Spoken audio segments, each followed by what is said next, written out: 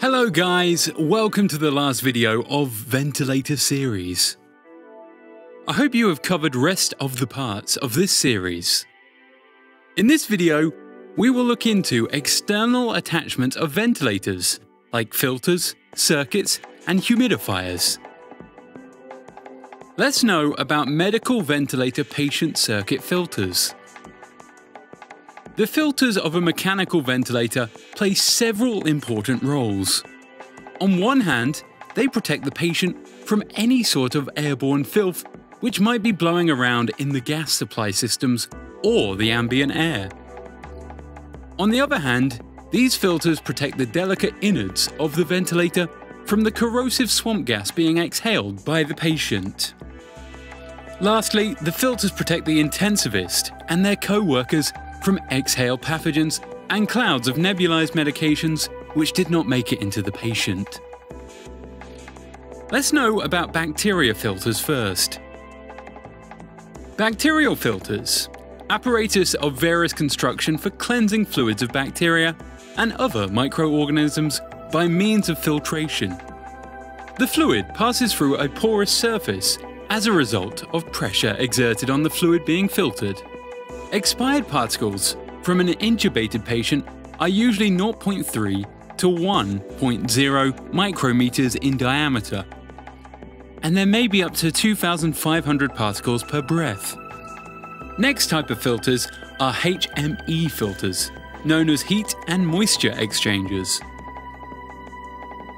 When the upper airways are bypassed and gas with inadequate humidity is delivered directly to the trachea, damage can occur to the lining of the trachea. In particular, inadequate humidity can cause dysfunction of the mucociliary elevator, which compromises respiratory cilia lining the trachea and functions by moving fluid and mucus towards the larynx. The humidification requirements for patients whose upper airways are bypassed vary depending on whether the bypass occurs during anesthesia or intensive care, as dysfunction of the mucociliary elevator depends on duration of exposure to inadequate humidity. There is one more type of filter, is HEPA filters used in ventilation. Filtration of breathing gases has been designed to eliminate any potential source of nosocomial infections and minimize the incidental exposures of caregivers to any aerosolized medications. The Centers for Disease Control and Prevention has clearly established standards to classify a filter as a high-efficiency particulate aerosol (HEPA) device. While a variety of HEPA-grade filters are available, single-layer media and electrostatic filters are those commonly used in breathing circuits and heat and moisture exchange filters (HMEFs).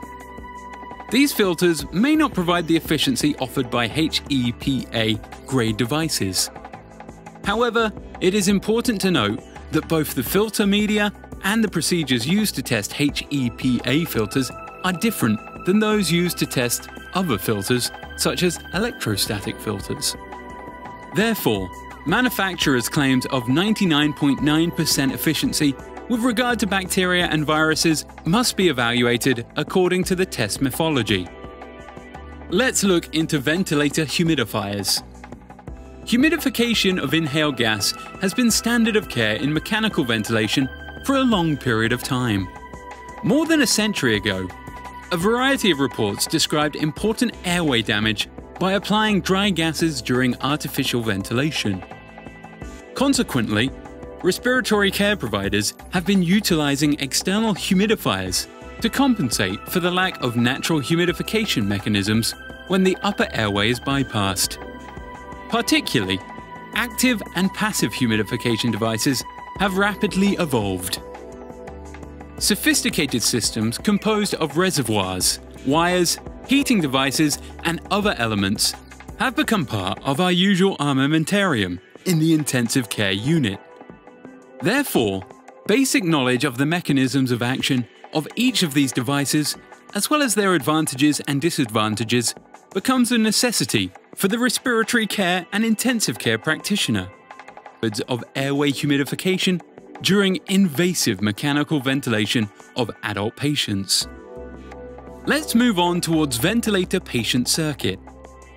There are numerous permutations of ventilator circuits, and of course, ICU trainees are not expected to become familiar with all of them.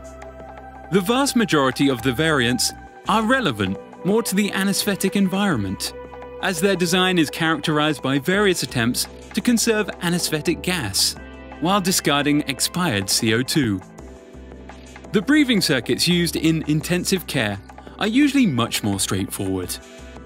The single-limb breathing circuit tube within a tube configuration compromises two tubes of sufficient size and compliance, so that either channel enables safe, unrestricted inspiration-expiration at all times in spontaneous and controlled ventilation.